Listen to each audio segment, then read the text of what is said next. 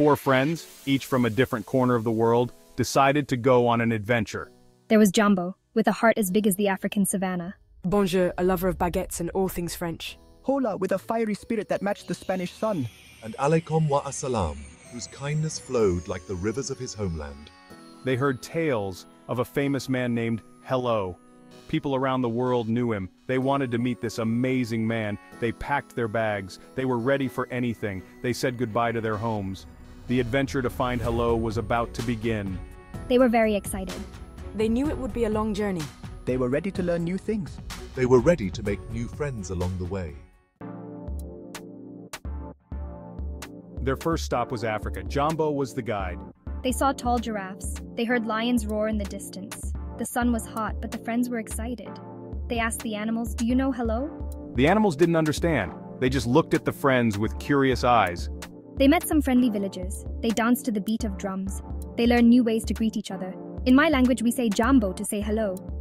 The friends thought it was very interesting. They realized that people have different ways of saying hello. Next, they flew to France. Bonjour was excited to show his country. They ate delicious croissants and pastries. They saw the Eiffel Tower standing tall against the blue sky. They asked the people, "Where can we find hello?" The people smiled and shrugged. They didn't know of a person named Hello. Bonjour taught his friends some basic French phrases. They learned to say bonjour, which made them laugh. It sounded a lot like the name of the man they were looking for. They started to wonder, could hello be a word, not a person? Their journey took them to Spain, where Hola was the guide. They marveled at the beautiful architecture. They enjoyed delicious tapas and learned to dance the flamenco. They asked around about hello, but their questions were met with confused looks. Hola. Hola, trying to find the right words, greeted a kind old woman with a warm hola. Buenos dias. The woman smiled and replied with a buenos dias. The friends were more confused than ever.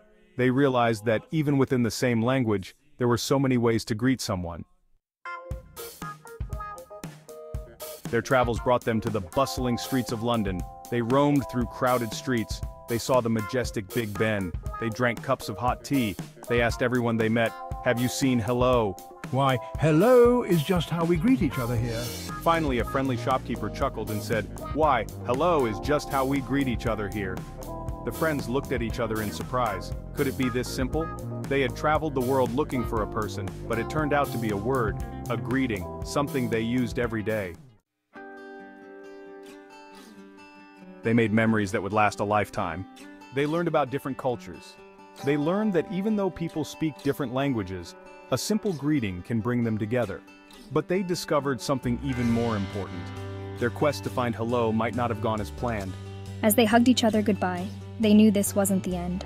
It was just the beginning of many more adventures to come. They learned that the real treasure was the journey. And the friends they made along the way.